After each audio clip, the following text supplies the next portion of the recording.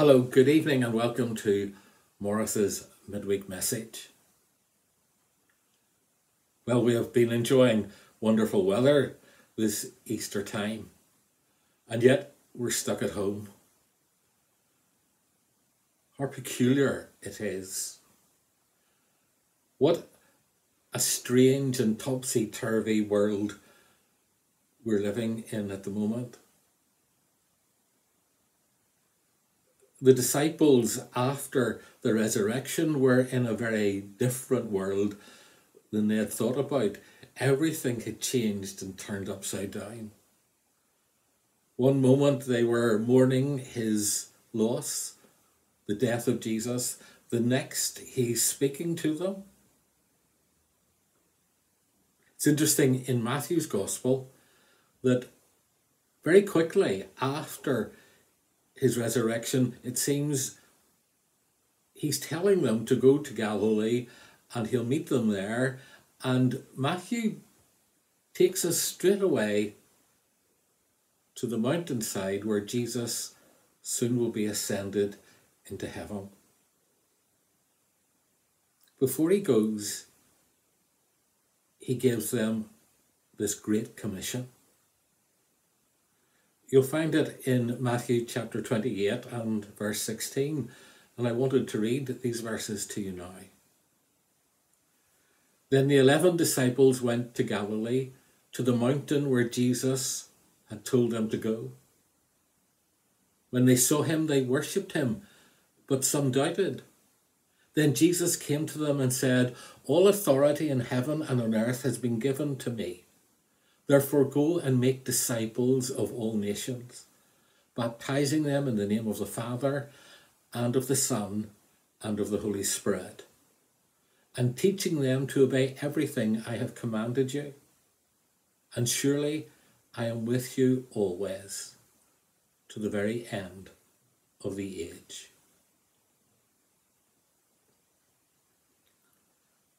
These disciples are given a command, and that command is to go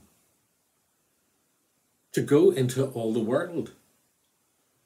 Now, for this little band of followers who barely, I'm sure, had left Galilee or Jerusalem, what an amazing command they were given, to go into all the world.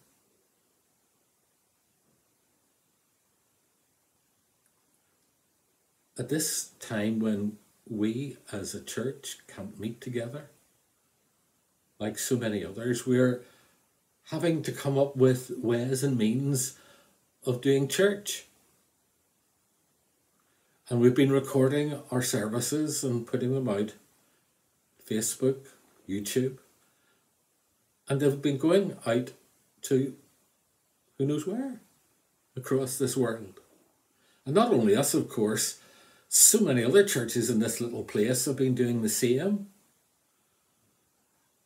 And you would like to think that somewhere in this topsy-turvy world where we're all frightened about this COVID virus, that actually God's word being preached and spoken and people maybe clicking onto it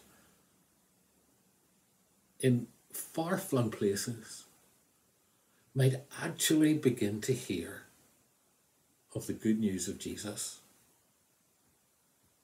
Every cloud, they say, has a silver lining, and maybe this is a glorious silver lining. We're called to go. So please remember that first letter of that word, G, for a moment. But they're going with authority. That's what Jesus tells them to do. Go with authority and speak in my name.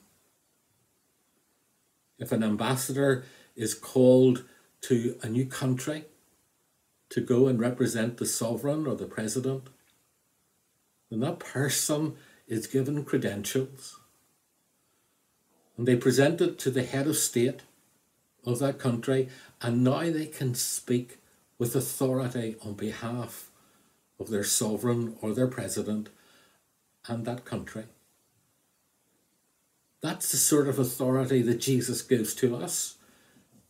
Go and tell people about me and do it in my name. So go with authority. So please remember the A. Then he asks them to teach people about him, to tell of what he did and what it means that he died and what it means that he rose again. Tell them the good news about God, about God's heart for them, God's love for people, even though they have sinned and messed up things. He is willing to forgive. So teach them something that they do not know or understand yet, that God truly loves them and calls them to be his. So that's RT. And then the final letter is E. And that stands for equipped. How could these little group of disciples do this, go into all the world? Well, that's quite simple, but very profound. They could do it not in their own strength, but in the power of the Holy Spirit. Remember, Jesus also told them to wait for the coming of the Holy Spirit, and then they will go in power. And that's what happened. And one of the first things that happened was they all started to speak in other languages. Jerusalem was filled with people from all over the world, and on that first Pentecost, they all heard God's word spoken in a language that they could understand. They couldn't have done that themselves. They needed to be equipped by God's Spirit to do it. So those 4 letters that I asked you to remember spell out gate. And in John's Gospel, when Jesus was talking about himself being the Good Shepherd, he also spoke of himself in chapter 10 at verse 7 of being the gate. At night, the shepherd led his sheep into the sheepfold. It didn't have a door, but he became the door. And he lay in the space where the door would have been. He became the door to protect his sheep. Then in the morning, as he got up and dusted himself down, he led them out into the luscious pasture, the fresh, clear spring water for them to drink and to eat. He would guard and protect them. He would bring them safely back to the fold at night. Jesus is the gateway that brings men and women into a living, saving relationship with God. And he is the one who asks us to go and do that. Who knows, at the end of time, someone will point out the fact that they have heard on the internet at this time of COVID virus the truth of God's word. Every cloud surely at times has a silver lining.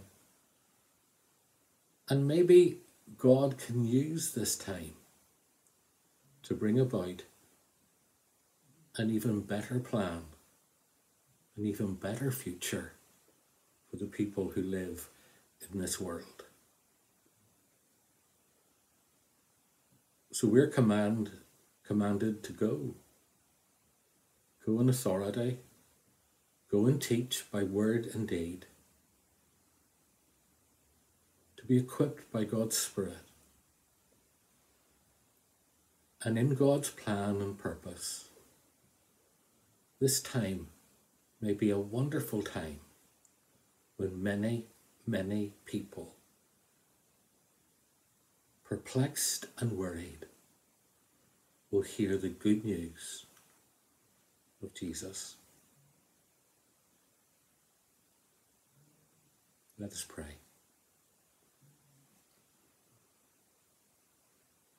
Our Heavenly Father, in this topsy-turvy world and life that we're in the midst of now,